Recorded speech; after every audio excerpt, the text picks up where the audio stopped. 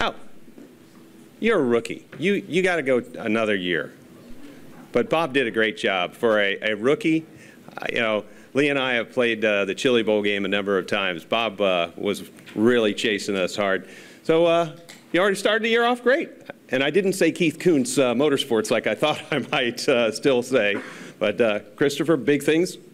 Yeah, well, first off, the Chili Bowl was a really special deal for me. But I'm really looking forward to getting to Daytona and starting 27 off right. And I can't wait. I wish we could go tomorrow. First question for Christopher. Adam. We're getting a microphone to you, Adam. They're trying to find a parking space.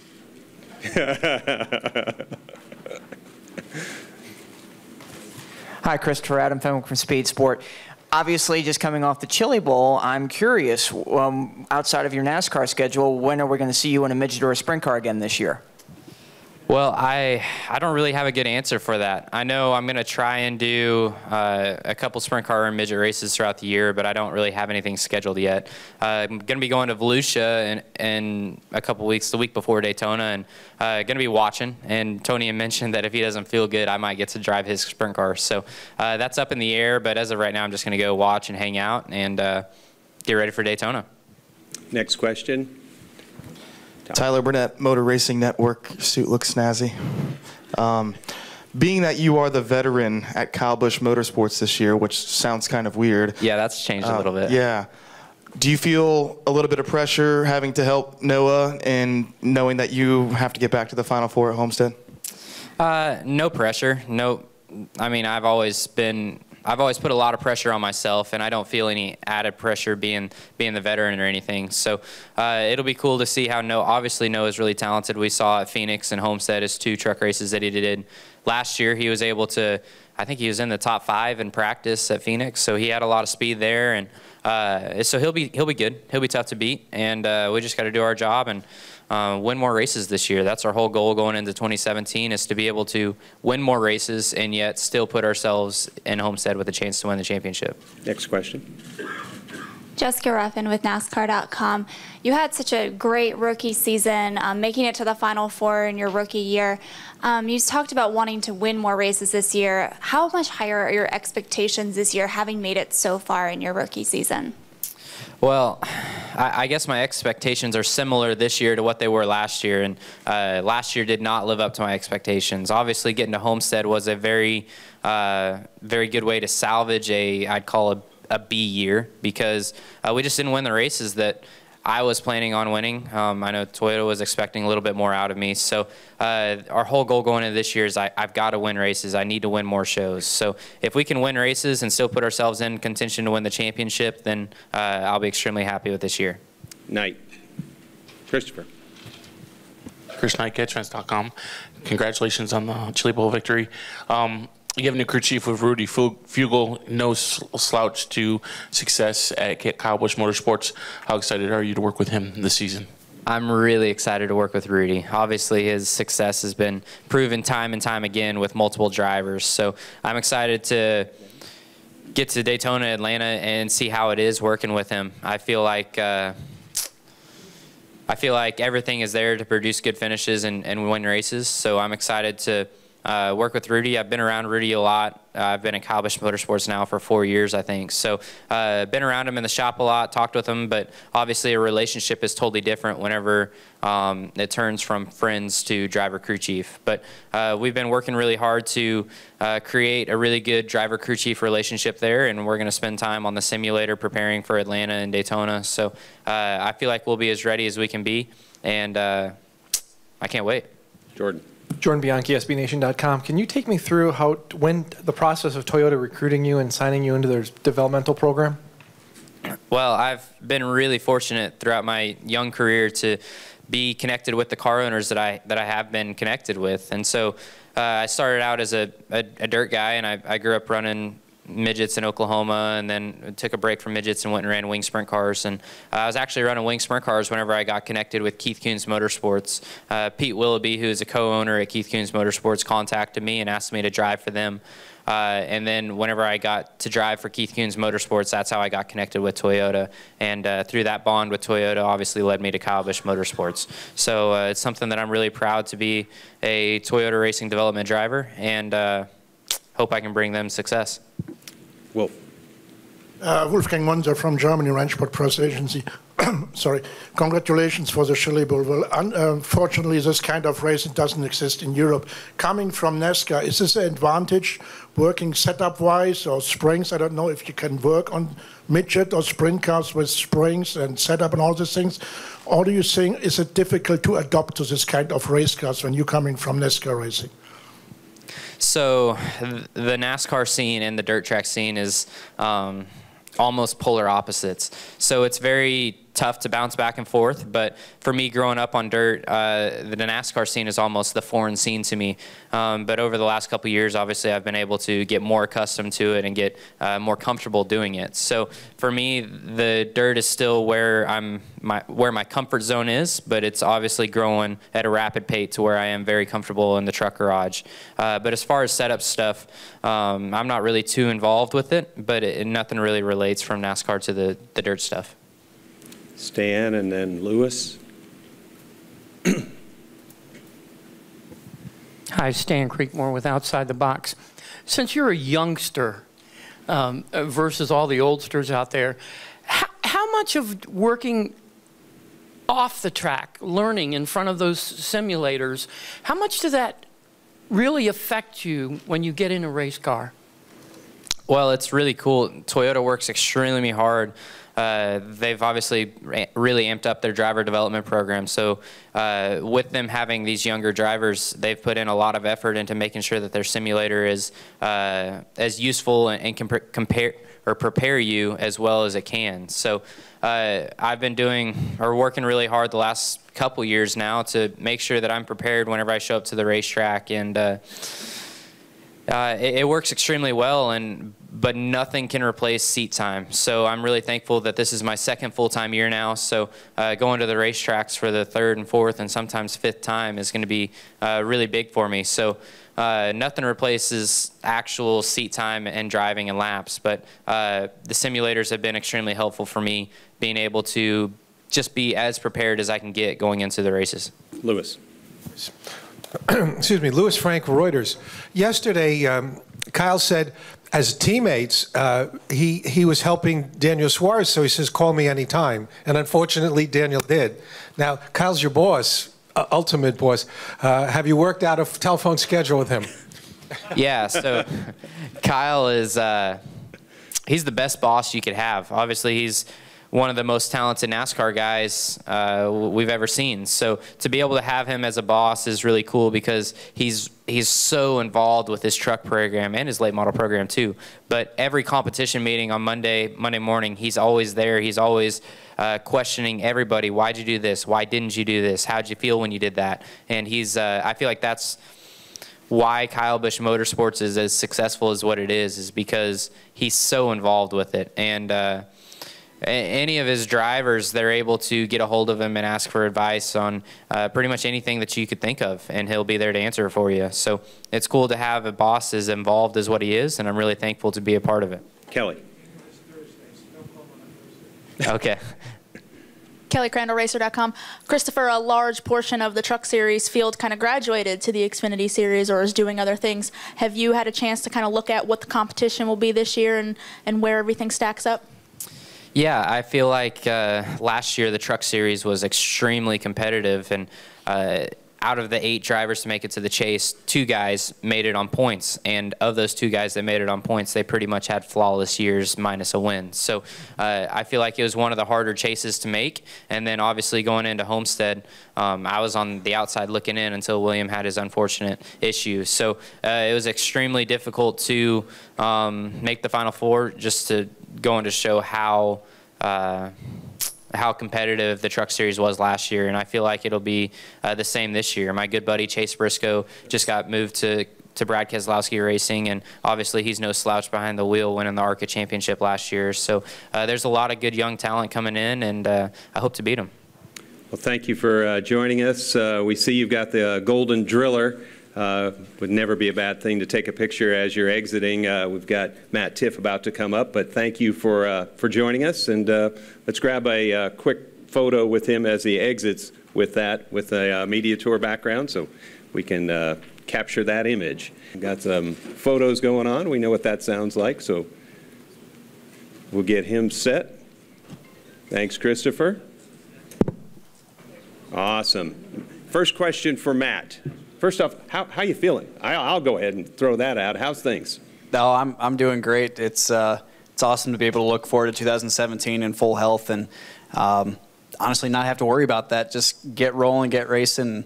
That's the best thing out of all of this. That's the best, absolutely. One in the back corner. I got a couple of side by side. Wolf threw a nice block there for. Joe Manzer, FoxSports.com. Matt, when was there ever a time where you really questioned whether you'd be able to get back to this point, and how much does it make you appreciate that you were able to do it? When you go through something like I did with a brain operation or really any serious medical condition, you know, there's times where you wonder at what point things get back to normal. I always had in the back of my mind that I was going to get back into racing. I was going to get back into NASCAR. So I used that as my motivation to get back. Now, the timing of when I got back, I had no idea. I didn't know if it was going to be a few weeks. I didn't know if it was going to be months. You know, this next year, I had no idea. The only thing I knew is that the best I could do was to use every resource I had possible to re-strengthen my brain in any way I could, and just try to get myself in a position where I could get back into a race car. So being able to look now into 2017 and not having to worry about that, have it completely in the past, and not be paranoid about that, just, you know, makes everything that much. You know, it makes it that much more sweet to get to this point and look forward to a great year. Next question. Kelly Morrison, NASCAR Preview and Press Guide. In studying in UNC Charlotte, how do you think your degree in business management will further your career?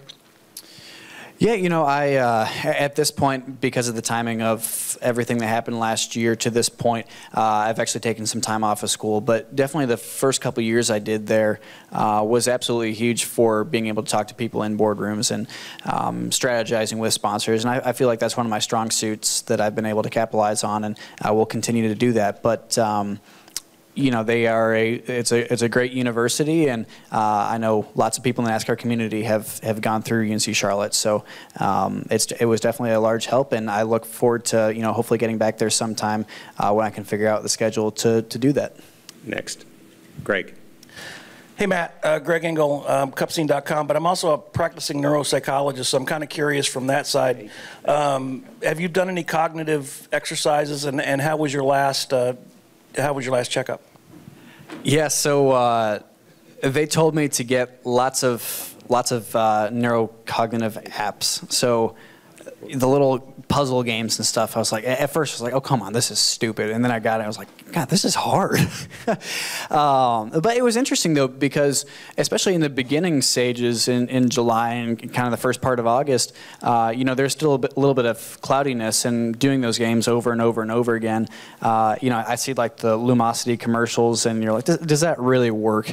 And then months down the road, it's like, wow, that actually, I think, really helped clear up my head. So I did that. I did a neurocognitive exam, and I'm really interested to go back in July this year, a year after, to compare my results. I think that'll be pretty fascinating. But actually have an MRI and a checkup coming up, but my last ones have been great, and they're just routine checkups. So, you know, that's good to just keep it rolling and make sure I get checked on, but it's just protocol for that. Jacob.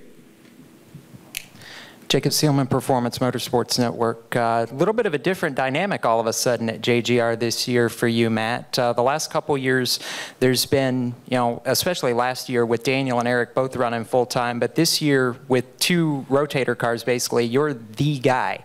Does that change your mindset? Does that alter any preparation planning that you've got on your shoulders for this year?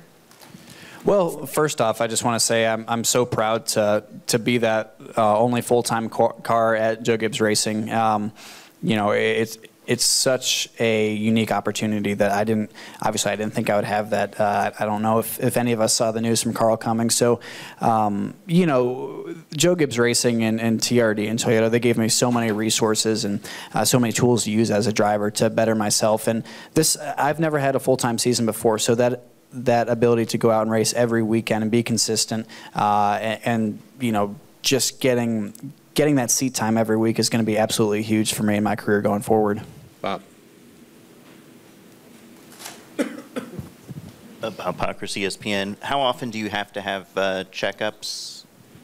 Currently every 8 weeks, and then after this one coming up in the next week or so, hopefully it'll be extended back to maybe 10, 12 weeks. I'm not really sure, but over time it gets slower and slower. Stan. Stan Creekmore with Outside the Box.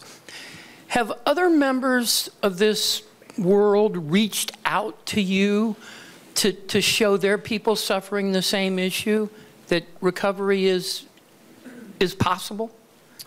Yeah, that's one of the things I'm probably most proud of now is working with the American Brain Tumor Associations and other organizations for, you know, raising awareness and showing people that there's a voice. I've talked about this in the past, but we don't really know too much about brain tumors as a society. You know, you hear other diseases and you think, okay, you can get cured from that, whatever. You go to this resource, you go to this doctor, you know what to do.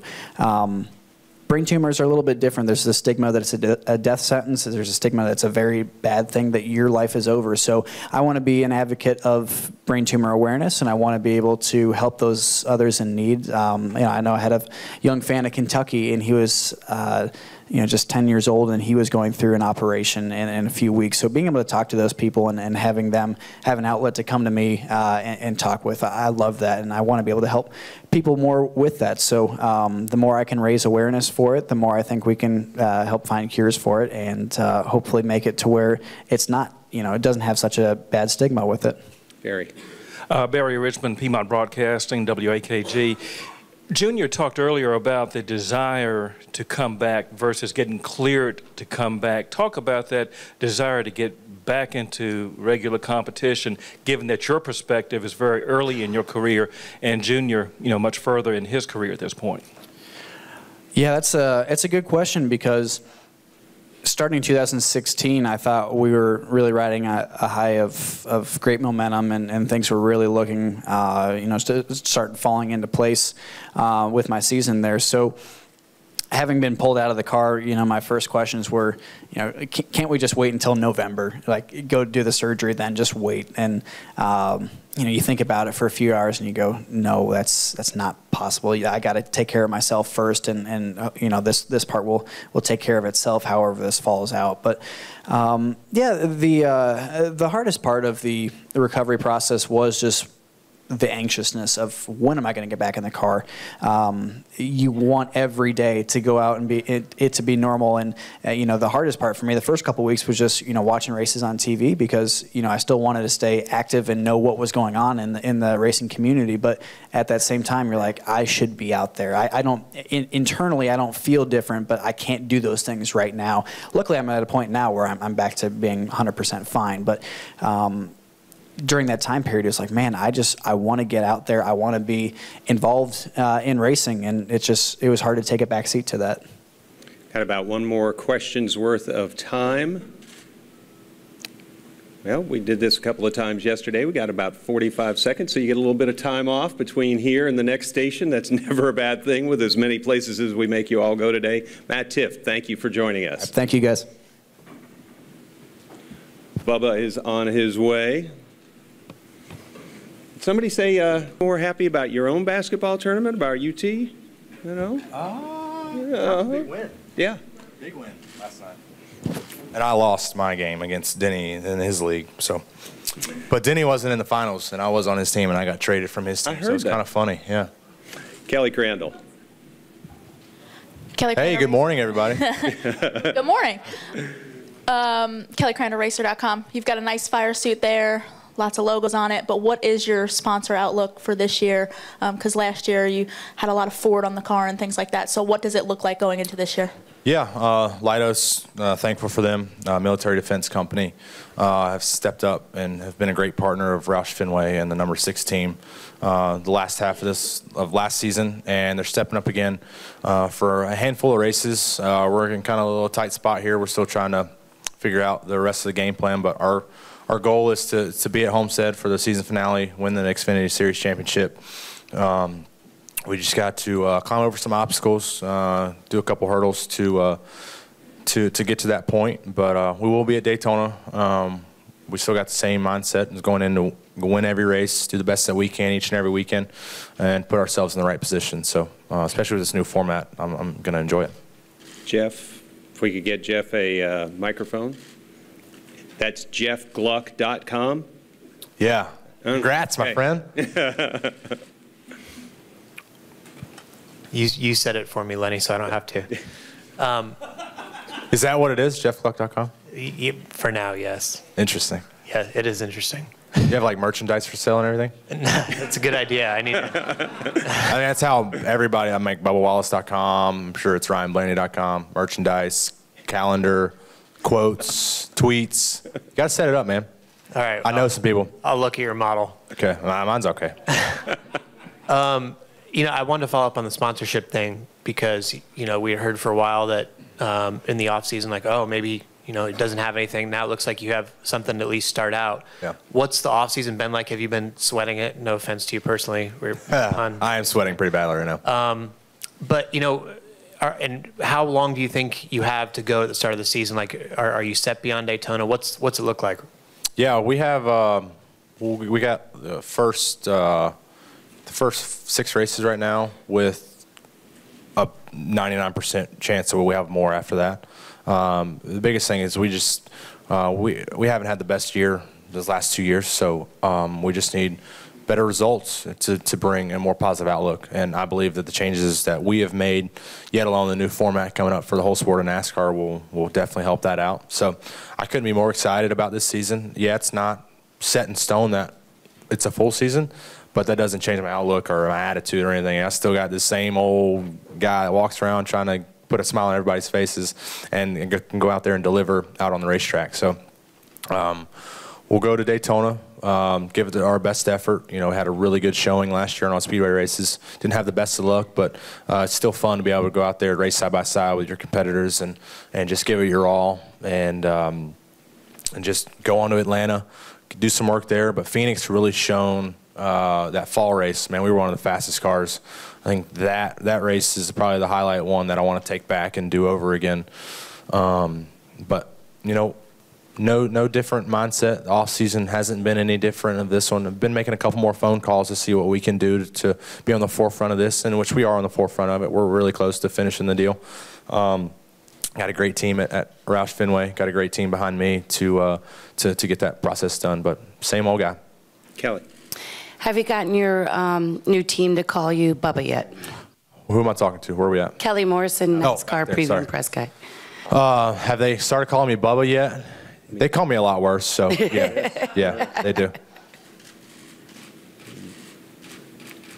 Chris? CatchVince.com. Got it. Thanks, bud. How are you? I'm good. I liked your tweet, you know, the snowstorm night, you know. That was pretty good, huh? Yeah, was that epic or what? I mean, that was like the most retweets I've ever gotten. But it said it was supposed to start snowing at like 7. That picture was taken like at 9. So it was like, where's the snow at? And then all of a sudden, it was like a rain dance, but more of like a ski dance, and the snow fell. It was pretty good. It was pretty good. Leidos, is that how you pronounce it? Yep, Leidos. Yeah, so they've stepped up their commitment for 2017, which is a good thing. Mm-hmm. Is there opportunity, if you run good to start the year, that they could increase their sponsorship, as we've seen happen in the Roush Fenway camp? Absolutely. Absolutely. That's how it's going to work. So we just got to show out this first 6 races, show all of our cards, show what we have done in the off season, coming into this preseason right now. A lot of changes have been made, a lot of personnel changes, a lot of key people have been moved around. Still have Seth, my crew chief, behind me. We've reformatted our team a little bit, and I think we have a great team going into this season. So like I said earlier, couldn't be more excited about the opportunity we have. Talking to the serious guys earlier, who doesn't like a little challenge in front of them to go out and secure the rest of the season for them? So I'm all about it. Give me the good challenge. Jessica, then Don. Go ahead. Go Clemson. She's a huge Roll Tide fan, so that was a pretty good college game. Well, it could have been better. The outcome could have been a little better. Jessica Ruffin, NASCAR.com. Last year you talked a lot about, you guys had some struggles in daytime races. You seem to find your groove a little more at night. What specifically have you guys done this off season, and do you think any of these personnel changes will help in that area? I've tried to call Wayne and Mike and O'Donnell about putting every race at night. We'll see. I don't know if it's a mindset thing that I psych myself out during the day, but just for some reason, some races will run good during the day. And I was like, man, did I run like that in the trucks? And I was like, did I ever win during the day? And Martinsville was 2-day races, so we won during there. So it's like, man, I don't know. But I think with the changes that we've made, it'll be interesting to see. We weren't the best car at night either. It's not like it was a total night and day difference, but we just needed a better overall package, and I think we've worked on that a lot this off season, to put us close to the right spot where we need to be. Don there, and hope to get to Jacob. Bubba, Don Gamble, rapping on racing. Even when times are tough, it looks like you handle it quite well, and I'd like some of your thoughts on your musical efforts with you and Ryan Blaney. Yeah. It's music definitely helps the tough situations. When they're the tough situations, like the hard ones that you're trying to find a pick-me-up, I go to the heaviest music choice that I can. It's like reverse psychology. It's those good breakdowns that you look for. But then when Ryan comes in the scene, that's when the times are good and we want to make ourselves look like fools, just so we have a little bit of fallback room. That's when we start making these crazy videos. When you talked about your marketing efforts, will you and Ryan be cutting a record?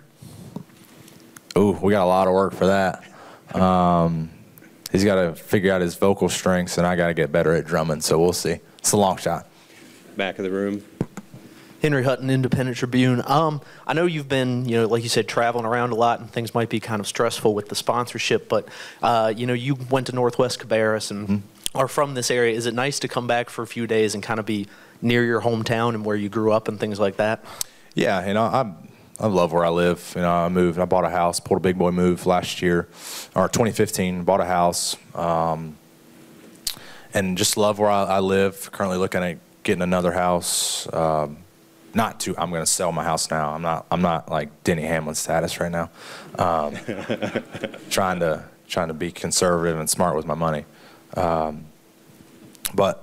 I love coming home. Even after a tough race weekend, coming back home to my roots, really. And I'm 2 minutes from Northwest. My mom lives a mile away from the school, and my dad's business is right down the street, right next to Stuart Haas. So every location I know, every landmark I know it like the back of my hand. Now my girlfriend, who has been here she moved here when she was 14. She's 23 now, so 9 years.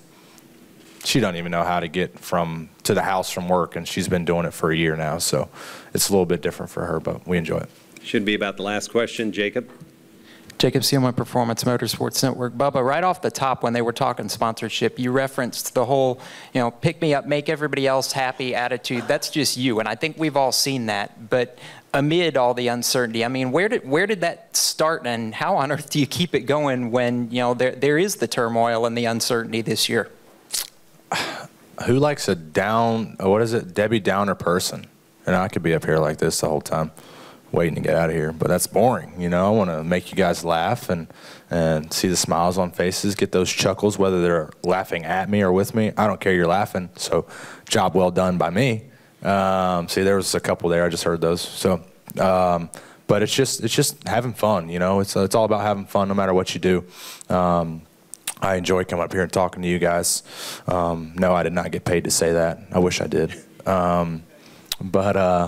But just enjoy, just love talking to everybody, giving everybody something to talk about, laugh about. And it really goes back to my parents. My mom always said, no matter what, give the media everything positive to talk about. Don't give them anything negative. They're gonna take it and run with it. Not that she's bashing on you guys. It's just the truth. Well, always great to hear from you. Darrell Bubba Wallace and his teammate, Ryan Reed, walking in. Roush Fenway driver Ryan Reed. First question for Ryan. Looks like in the back. And we will start there. Way back there. Kelly Morrison from NASCAR. They're getting to you.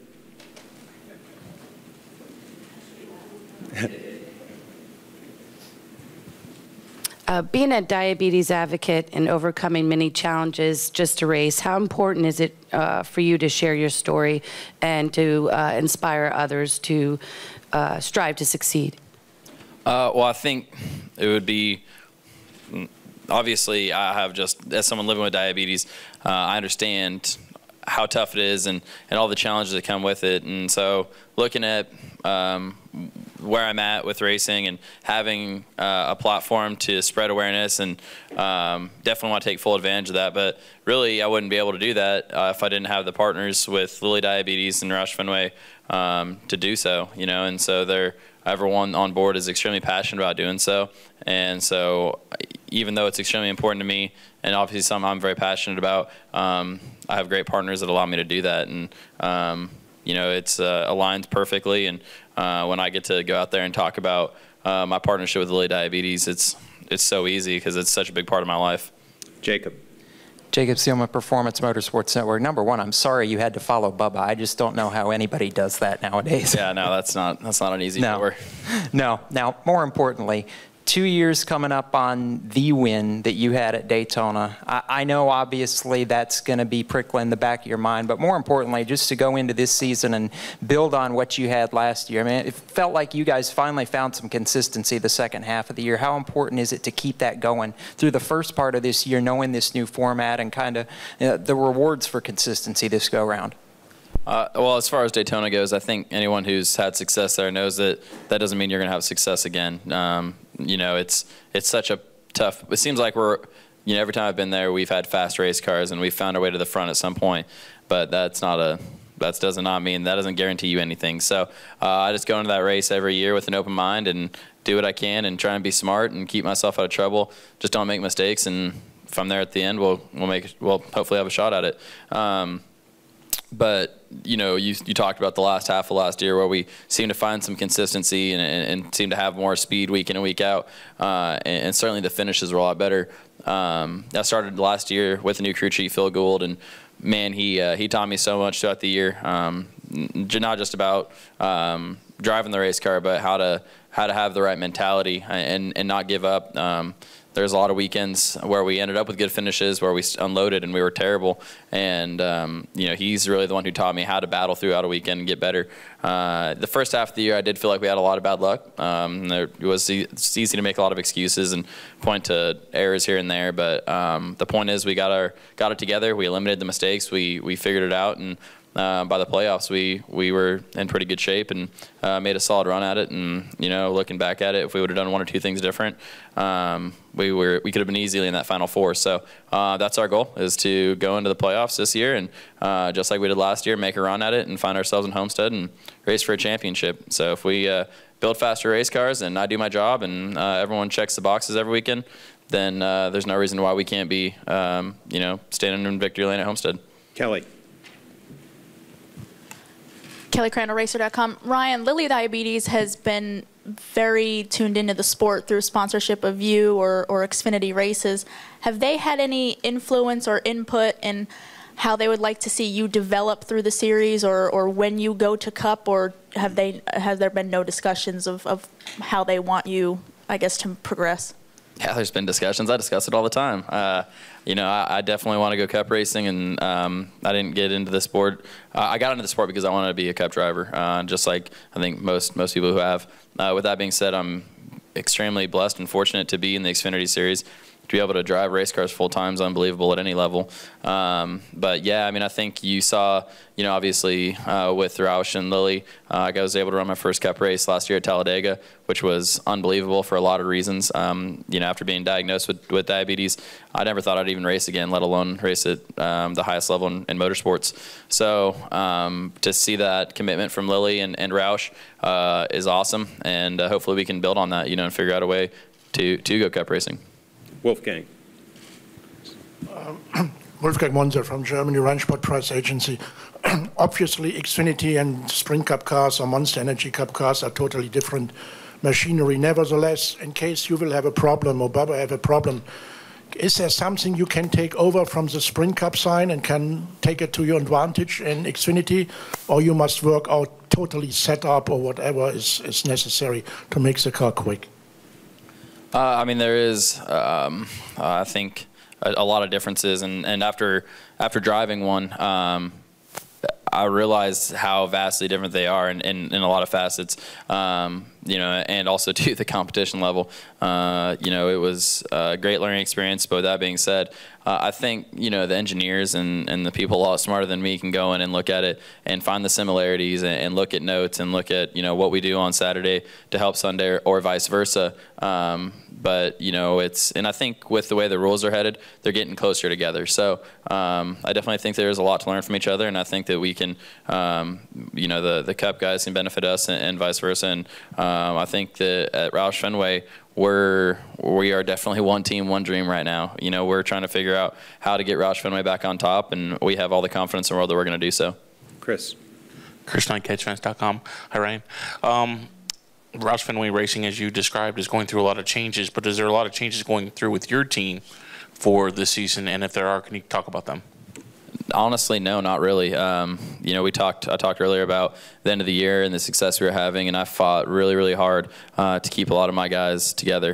There are small changes here and there, but the core group of guys is the same. I'm going to have Phil on top of the box and a same engineer that I had last year, and you know, I think those guys are the guys for me, you know, and I got their back and they have my back, and you know, really excited about keeping us together because I think that we can have a lot of success together. And so a lot of changes at Roush Fenway, a lot of changes across the board in racing, you know, whether we're talking about rules package or format changes, and but especially with all those changes going on, it's nice to have some consistency with the guys who go to the racetrack with me. Stan Creekmore with Outside the Box. In your association with Lily's Diabetes, how much do they use you to reach out to people who struggle with diabetes? And is there one special that you've met that just really, you know, affected you? I mean, there's been,